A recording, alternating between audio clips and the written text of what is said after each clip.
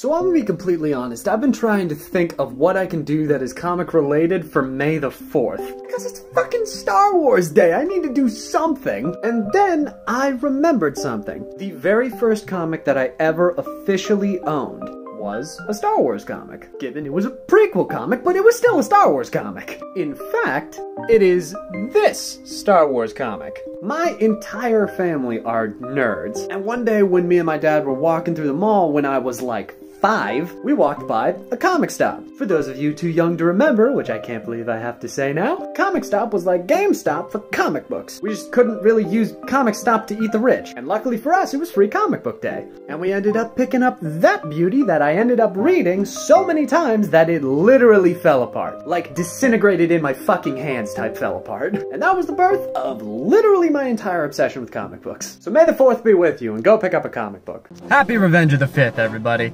Revenge of the 6th. Fuck it, we're doing a Sith video today. In honor of the dark side of the Star Wars days, I would like to talk about Darth fucking Vader. And how all of his most badass movies are restricted to the comic books specifically. Yeah, that's right. I bet you thought that Darth Vader was pretty badass in the movies, right? You don't know the half of it. How about let's talk about the fact that before the events of Return of the Jedi, Darth Vader and Luke Skywalker had another fight where Darth Vader just straight up jacked Luke's lightsaber and fought him with it. Or how about the time that he went to go and meet Jabba the Hutt and he just casually fucking choked him out like you do? That's like walking into Don Corleone's office and then strangling him in front of everybody. It's a fucking power move, Jesus Christ. Oh yeah, while he was there, he just slaughtered a camp of Tusken Raiders just cuz. Did he just fucking javelin his lightsaber through a Rancor's head? Or how about when all these rebel soldiers told him he's surrounded and he said, all I am surrounded by is fear and dead men. Vader's fucking scary, man. So, does anyone want to hear about the time that Nightwing kind of became a little fashy? TikTok doesn't like when I say the word that I mean to say, so I'm just gonna say the Empire. The Twisty X Brigade. Charlie Chaplin's overzealous fan club. Yeah, does anyone want to hear about the time that Nightwing kind of became one? Don't worry, it barely made sense in the story either. There's a storyline by the name of Nightwing the New Order. You got the right idea, but no, not that New Order. Although you're pretty close. There you go, that's not better in any way. Basically, the story goes like this. In 2039, there's a big war between superheroes and supervillains. It ends up claiming the life of Batman, which inspires Nightwing to activate a device that depowers every single metahuman on the planet, which turns him into kind of a celebrity, which then inspires him to create a fascist police state where he then tracks down, depowers, or imprisons any metahumans still left with their powers, which most of the Bat family join, as do the Green Lanterns. It's a bit yikes. Let me know if you want to know more. Yeah, they did indeed. Let's get into more shit that Nightwing the New Order did. After Nightwing activates the device that takes away all metahumans' powers, him and Starfire end up getting together, even though he was the person who recently depowered her and is not hiding it. In fact, they even have a kid together. And Nightwing starts openly hunting metahumans for the government while still with a former metahuman. So she does the sensible thing and leaves. In this story, they also had Superman kill Batman. It wasn't his choice, the bad guys used black kryptonite to poison his mind and make him do it, but still. Nightwing's son develops superpowers in the story, and Nightwing actually has to grapple with what to do with that information. Look at how they massacred my boy. I don't know what I'm more insulted by, the fact that they had Dick Grayson Nightwing become the leader of a fascist police state, or the fact that Tim Drake supported it, or the fact that Jason Todd just isn't even fucking mentioned. It's an interesting story, to say the least. So this is a difficult question, not only because taste is subjective, so I can't particularly say if it's good or not to everybody. Case in point, I don't like much of anything from the New 52, save for a few Batman stories and most of the art direction, but some people think that most of it was great. So I have absolutely zero authority to judge if you would like this at all. This story might disgust you, or it might be the best thing you ever read. Personally, I don't think it's a bad story, I just think it doesn't really focus on Nightwing as Nightwing. Like, yeah, his relationship with the Titans is brought up later in the story, but that feels like it could have been swapped out with any superhero who has a team who has superpowers on it. And ultimately, yes, the story is against this sort of government. But Dick stays so steadfast to his beliefs for so long in the story, even after his son is revealed to be a metahuman, that it kind of takes me out of it. Like, this isn't Dick Grayson. He wouldn't do this. Do I think it's worth a read? Yeah, of course. The art's good and it's a different take that I would have never thought of. Do I personally enjoy it? Nah, not particularly. You gotta make that decision for you. So, this doesn't really have anything to do with comics, and I know that technically the Star Wars days are already over, but, you know, I've heard some people call it Star Wars month anyway, so I'm just gonna go with that. I don't give a goddamn what the fuck Disney says, what the fuck George Lucas says, I don't give a damn what nobody says. The 2003 animated Star Wars The Clone Wars miniseries is fucking canon. But Panda, it conflicts with the movies. Don't fucking care, it's canon. But its storyline conflicts with the 3D animated show. Default to the 2D animated show until it no longer conflicts. But what if it just keeps conflicting? Pick the better story for that specific story arc and the rest of it fucking counts. This show was the shit, and it should be fucking canon. So that is exactly how the fuck I'm gonna treat it, and I don't give a shit what nobody says. Y'all have a nice fucking day. So I don't usually do stuff like this, but I want to show you guys something cool I bought recently. So something that I personally enjoy doing a lot is thrifting. I like going to thrift stores and buying shit. It used to be closed because there's no specific style at a thrift store. You can always find something cool there. But more recently, after I found a damn near pristine edition of 300 at a Goodwill, I've started looking through the book section just to see what they have, see if they have any comics I don't have, see if they have anything cool that I would want to get, that sort of stuff. Something you also might not know about me is for fun, I like to draw comic book characters. For like my school and eventually my job, I do 3D art for video games, and texture art more specifically. But the thing that actually got my start in art is comic book art. I like to draw superheroes, I like to draw comic book characters, I like to draw comics, which leads me to this badass thing that I found. This is the 75th anniversary poster book of DC Comics covers. It is positively filled with influential comic book covers of the past 75 years. What's really cool is on the back of every page there's a little blurb describing the history of that comic book cover. As an artist, this is a really cool book to have, if only for the inspiration. Did I have plans for tonight? Absolutely I did. I had this whole thing mapped out. I was gonna finish off doing what I was doing at like 9 p.m. I was gonna go down and I was gonna start editing the YouTube videos again. I ordered dinner in celebration. It was way too much. I didn't give a shit, and I turned on Castlevania Season 4 to watch while I was eating. And now I ate so much that I feel like my stomach's about to fucking explode. There ain't no way I'm not fucking binging the rest of this shit. You know, in theory, I'm supposed to be on a diet and regulating my time correctly. I would laugh because that's a funny joke now. But if I laugh, I'm pretty sure that I am going to pop like a fucking balloon. This is peak attractiveness right now. This had absolutely nothing to do with anything. Y'all have a nice night. I'm clearly enjoying mine. Have y'all ever considered what it would be like to touch a superhero? Not in any weird way, but like to physically touch somebody with something like super strength. Or someone like Mr. Fantastic. Like, think about it, Superman's skin is dense enough that it can't be penetrated by anything, really. And every muscle in his body is strong enough to basically crush planets if he wanted to. Mark Waid described the sound of Superman and Wonder Woman kissing like granite scraping steel. So like, if you were to like physically touch him, there would be no give. It would be virtually the same as touching a warm, weird, smooth, flesh-textured cement wall. In contrast to someone like Mr. Fantastic or Plastic Man who virtually has no bones. Think about that. Think about shaking someone's hand and not being able to feel the bones anywhere. Their entire body would be basically the same texture as the meat of your hand. I don't know, weird thought. Alright, hold on, hold the fuck on. I can't stop thinking about this. Here's a bunch of things that would immediately give Superman away as not being a normal fucking human being.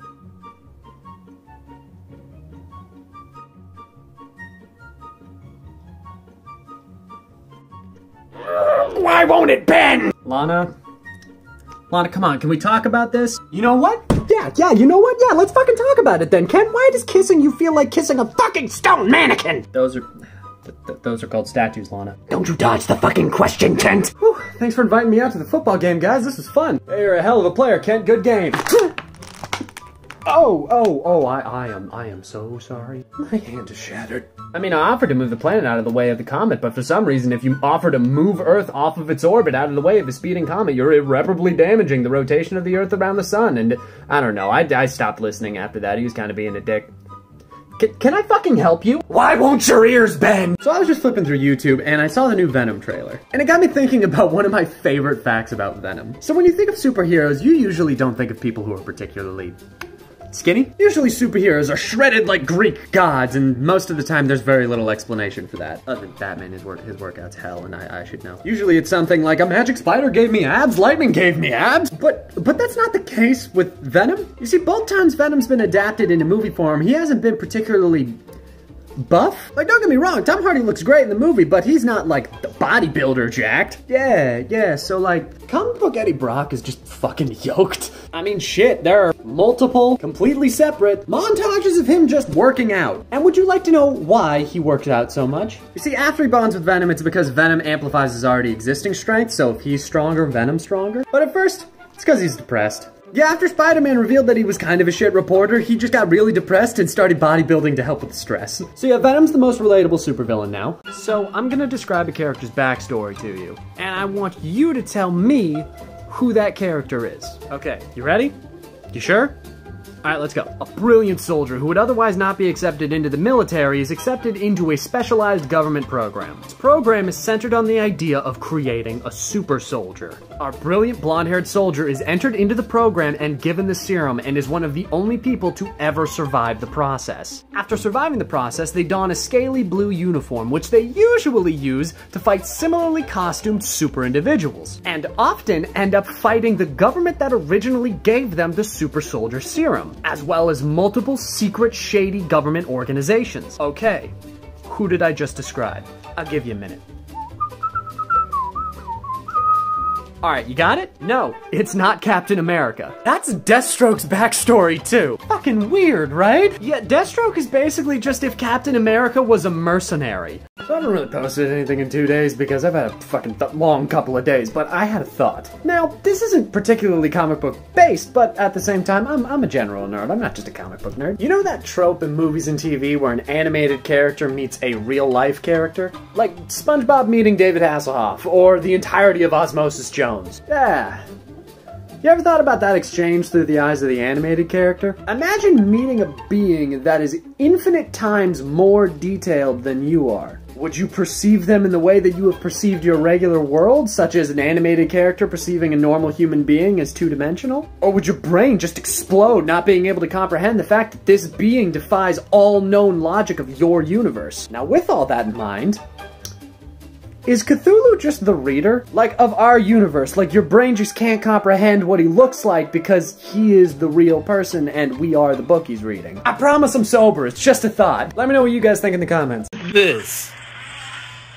On what account is the Hulk worthy? Okay, so let's get into this. So the short answer is that the Ultimates were fucking weird. You see, that clip is from the animated Ultimates movie, which was based on the Ultimate Comics line of Marvel. You see, the Ultimates line was kind of Marvel's way of reinventing and reinvigorating the Marvel Universe, updating it to the modern age. It's what DC ended up basing the New 52 on, except Marvel didn't fuck up their entire main line of comics with it. God damn it, I'm never not gonna be bitter about that. The thing about the Ultimates, though, is they tried to be a little bit more realistic-ish. Like, Captain America actually acts like he's from the 40s. Hawkeye doesn't just use a bow. Black Widow's an actual fucking Russian spy. Shit like that. But with that in mind, at the time of that movie being made, it was a question if Thor was even a god? And with that, if any of his shit was actually magic. He might have just been a really strong, crazy dude with really good tech. So at the time, his hammer wasn't confirmed to be magic and didn't have a worthiness rule. It was just stupid fucking heavy.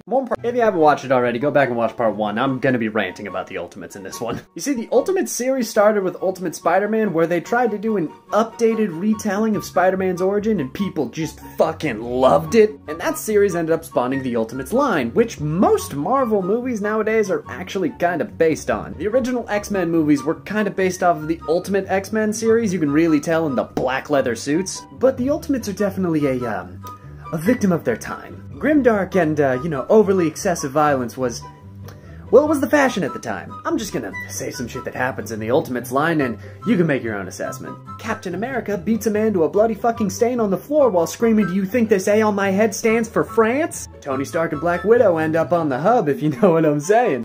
Sorry, Mom, I know you watch these. Wolverine watches Scarlet Witch and Quicksilver, who, by the way, are his adopted kids in this version, bond. You were gonna stick with that one. Blob eats Wasp. Ant-Man eats Blob. It's a trip. More in part 3. This is technically a part 3, part 2, whatever the fuck. Go back and watch the other part. Here's some even more just, you know, weird shit that happened in the Ultimates. You know the fan idea of Hank Pym? Like, not the canon one, but like the fan version of him where he's an abusive shithead that nobody really likes? That everybody kind of agrees that he is, but he just isn't written in the comics that way? Yeah, Ultimate Ant-Man is exactly like that. He attacked Wasp with a swarm of ants while saying if he killed her, no one would ever know. He's a bit fucked up. Not to let Ultimate Wasp off the hook completely though, because she not only is accepting of, but also openly encourages Wanda and Pietro's family bonding. Still sticking with that one. Hulk has a very shallow masculinity. Oh, and he openly states that he's horny multiple fucking times. Wolverine, while body swapped with a 16-year-old Peter Parker, good God, please don't ask about it, it's weird, tries to fuck Mary Jane. The fuck, man? Yeah, no, I'm uncomfortable now, I think I'm done. Let me know if you want more, though. Alright, I was actually getting ready for bed this time, and then I read this comment, and I think I should specify something.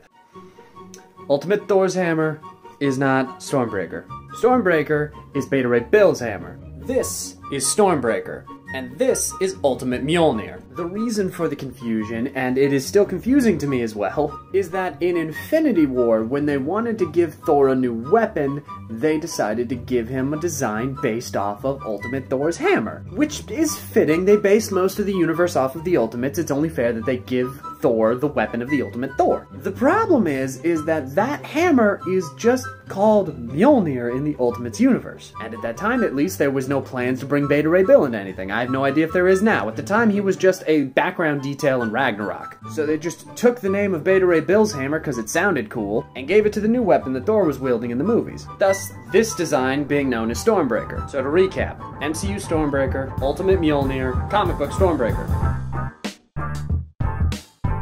And that is going to be it for this month. I just want to give a special thank you to all of my brand new patrons, Magoo, Linda Mackert, Pandora A, Ravenash260, Tarara, Virgil, Great Nerd Beard, Caitlin Ween, Katrina Spoor, Brer Rabbit, Draven Miller, Michael Rowe, Puppercut, Quiet Knoll, and Susan Wiener. Thank you guys so much for supporting me, and I will see you next time.